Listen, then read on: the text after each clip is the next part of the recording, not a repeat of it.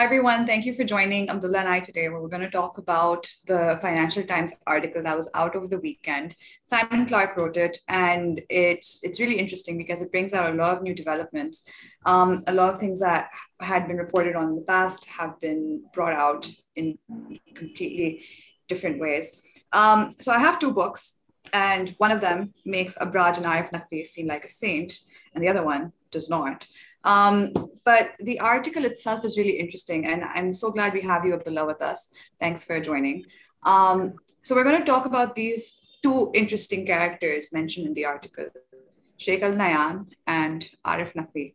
So what do you think about the article before we move on? I think the Financial Times article is pretty self-explanatory. I mean, it in short tells the story of how the PTI was bankrolled by this foreign entity using a cricket tournament. And the person that was organizing all of this was Arif Naqvi, who was the CEO of the Abraj Group. And one of the people that used this cricket tournament to send money to the PTI was Sheikh Al Nahyan, who has a lot of interests in Pakistan as well. As the article mentioned, he's the owner of Bank Al Falah. He has stakes in Jazz. He has had stakes in UBL before. He is the owner of whatever is left of Wateen. So he's very deeply entrenched in Pakistan. And Arif Naqvi, of course, is a Pakistani. He went to school in Karachi Grammar School before going to LSE in London, and then starting the Abraj Group and going through what is now known as, his capitalist fairy tale that ended in a bit of a nightmare. So these are two people that are very involved in Pakistan in two very different ways. And it's interesting that their names have come up because these are two individuals that Prophet has in the past profiled in depth. Them as people as well as their businesses. So it is interesting though, like you've the article itself mentions, and you've also brought up again, that Sheikh Al Nayaan has vested interest in Pakistan. Why do you think Pakistan is that important investment destination for the Sheikh? Well, if we begin with Sheikh Al Nayaan, his history in Pakistan has been such that he was introduced to Pakistan through his advisor Bashir Tahir. तो बशीर ताहिर साहब जो थे वो BCCI bank जो था, जो कि आगा Abdi ने शुरू किया था, उसमें उसके UAE की ब्रांच के प्रेसिडेंट थे. वहाँ पे वो शेख नाहयान से इंट्रोड्यूस हुए. जब BCCI का कोलैप्स हुआ तो Sheikh Nahyan sort of employed him as an adviser, और फिर उन्होंने एक ग्रुप शुरू किया जिसका नाम था अबू धाबी ग्रुप. अब वो एक इन्वेस्टमेंट ग्रुप था जिसके थ्रू शेख नाहयान अपने और अपने फैमिली के पैसे चाहते थे कि वो मुख्तलिफ डेवलपिंग कंट्रीज़ में इन्वेस्ट करते हैं. तो इनकी इन्वेस्टमेंट्स शेख नाहयान की through the Abu Dhabi group central Asia में भी हैं, अफ्रीका में भी हैं. मगर बशीर ताहिर जो थे, जो इनके CEO थे, काफ़ी देर इनके बहुत करीबी थे, वो चाहते थे कि पाकिस्तान में भी इन्वेस्ट करें. तो पाकिस्तान में one of their first investments was कि जो BCCI ही था उसकी 3 ब्रांचेस थी पाकिस्तान में, और when that went out of business in Pakistan तो अबू धाबी ग्रुप ने उसको ख़रीद के बैंक अल फलाह बना लिया.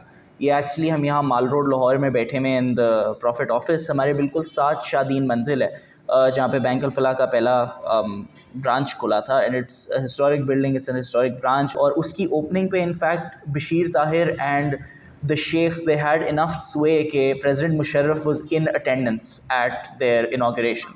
एंड लाइक प्रेसिडेंट्स वैसे ही किसी एक नए बैंक की इनॉग्रेशन पे नहीं आ जाते. तो Sheikh Nahyan had a lot of pull in the UAE because he is a member of the royal family.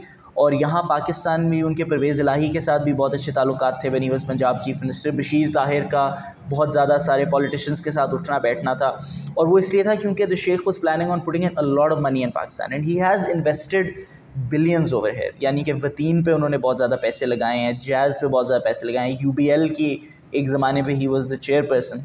तो इस सब को मिल मिला के शेख नाहयान का बहुत बड़ा रोल रहा है पाकिस्तान में. He is been a major investor. उस वजह से उनके इंटरेस्ट भी पाकिस्तान में अलाइन होते हैं. So again, these are his corporate ventures, which are profit-making ventures. Why did he want to siphon off money or invest money into PTI? I think it isn't quite that simple. So अब पाकिस्तान के जो election funding laws है उनमें funding from foreign nationals और foreign corporations and everything, that's not allowed, which is pretty standard practice in corporations. अब Sheikh Nahyan जो हैं उनका, जैसे मैंने भी मेंशन किया, he has had good relations with many Pakistani politicians. आप फाइनेंशियल टाइम्स का आर्टिकल निकाल के देखें, उसमें जो शेख नायान की तस्वीर इस्तेमाल की हुई है as him conversing with president Zardari. And जैसे मैंने मेंशन किया परवेज़ इलाही के साथ he was on very good terms. President Musharraf was very fond of Sheikh Nayhaan. They've been personal friends in a personal capacity as well. और I think 2011-12 में जब ये सब कुछ हो रहा था और एक टाइड चल रहा था कि Imran Khan was suddenly garnering a lot of support and there was genuine grassroots support for him as well. वो जब ड्रम अप हो रही थी, मार्चेस हो रहे थे, द वेरी फेमस मीनार पाकिस्तान वाला जलसा, उस सब को मिल मिला के आई थिंक महसूस हो रहा था मुख्तलिफ लोगों को कि ये एक थर्ड पॉलिटिकल एंटिटी पाकिस्तान में राइज़ कर रही है। तो उस वजह से अब आप देखें कि रिसेंटली भी शेख नायान के जो नई CEO हैं for the Abu Dhabi group, she had meetings with Usman Buzdar when he was chief minister, क्योंकि the Abu Dhabi group has a lot of, उनका रियल इस्टेट इंटरेस्ट काफ़ी है इन पंजाब इन पर्टिकुलर। तो विच इज़ वाई मैंने परवेज़ इलाही का भी मेंशन किया था पहले, who is now chief minister again, so that might even play into the relationship the Abu Dhabi group has over here. तो उस सेंस में इट मेड एक जनरल फीलिंग होती है कि यार अगर मैं इस बंदे को अभी इस तरह फेवर करूं तो बाद में हो सकता है मैं इससे कोई फ़ायदा उठा सकूं। और इसीलिए ये इलेक्शन फाइनेंस वाले लॉज भी एग्जिस्ट करते हैं कि कोई ये ना हो कि बाद में इमरान खान, जैसे उन्होंने कहा है कि ही डिडंट नो कि क्या हो रहा था या पार्टी के थ्रू आ रहा था तो ही wasn't sure what was going on, तो वो कभी ओब्लाइज ना फील करें कि यार शेख नायान आ रहे हैं, he is a donor to my party तो I have to be good to him. वो ऑब्जेक्टिविटी मेनटेन करने के लिए ये वाले लॉज एग्जिस्ट करते हैं। Make sense. So the whole cricket match situation, I know that you love cricket and I know you probably had a laugh when you heard the names of the teams. What do you make of that? Like the whole, cricket scenario to bring in money. I genuinely think that holding fundraisers through cricket is a great idea and everyone should do that. But just the whole premise of, I think all of it is pretty regular. Like as far as a fundraiser goes, things like this happen in England all of the time. The particular issue that we're concerned with today is these two individuals. So आपके पास एक तरफ आरिफ नकवी है और दूसरी तरफ आपके पास शेख अल नायान है। अब शेख अल नायान का तो थोड़ा बहुत मैंने बताया है कि बशीर ताहिर के थ्रू कैसे वो पाकिस्तान में आए, उनके यहाँ पे इंटरेस्ट क्या आए। द फैक्ट कि Arif Naqvi was hosting this event is not strange at all, क्योंकि आरिफ नकवीज़ राइज़ was meteoric और आरिफ नकवी एक entrenched figure रहा है in global financial markets. So Abraj capital जो आरिफ नकवी की कंपनी थी, at one point it was the largest private equity firm operating in emerging markets.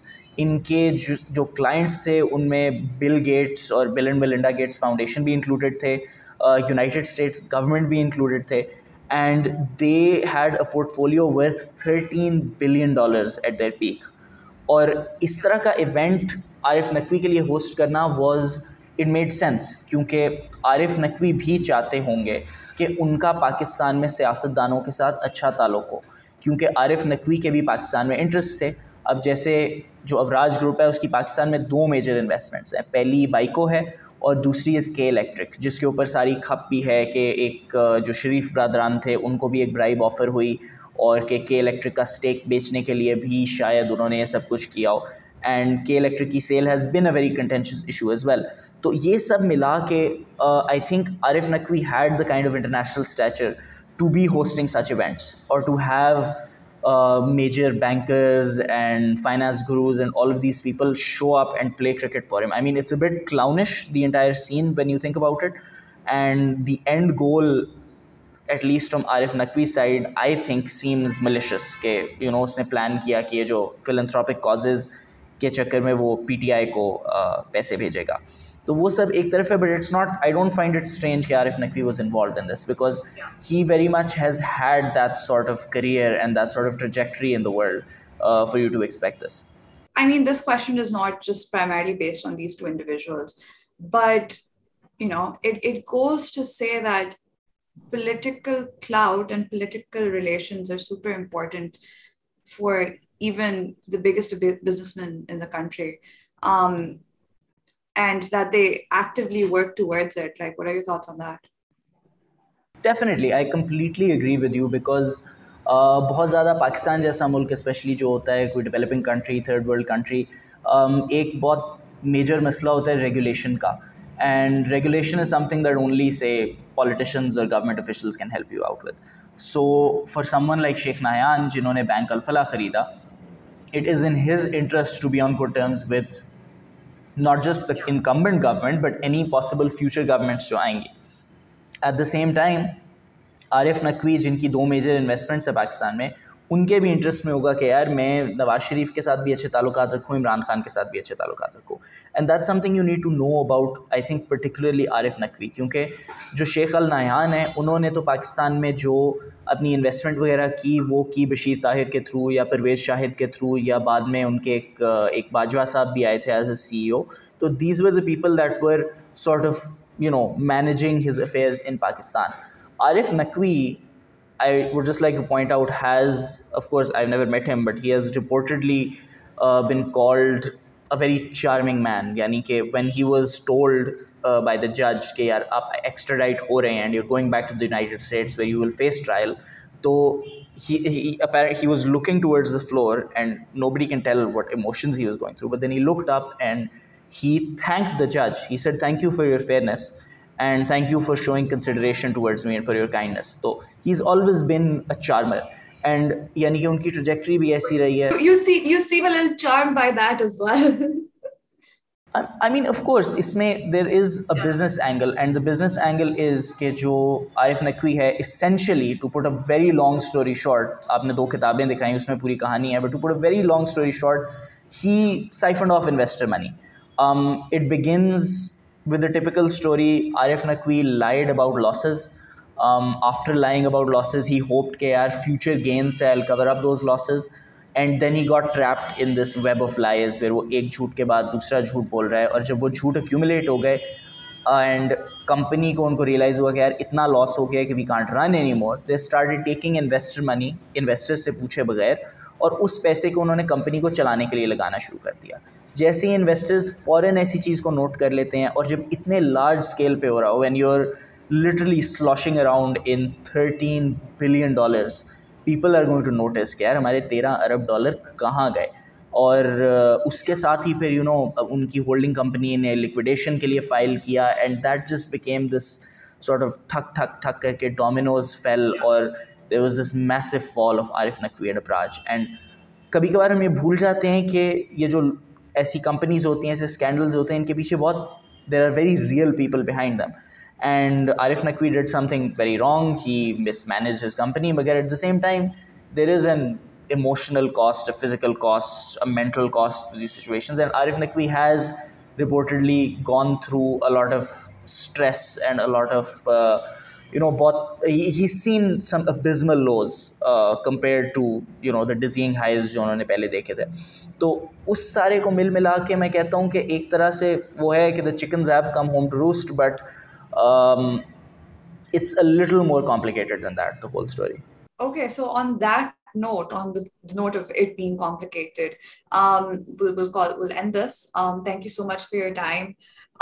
For all of you who want to know more, there's a lot to read up. The 2 books I pointed out are there.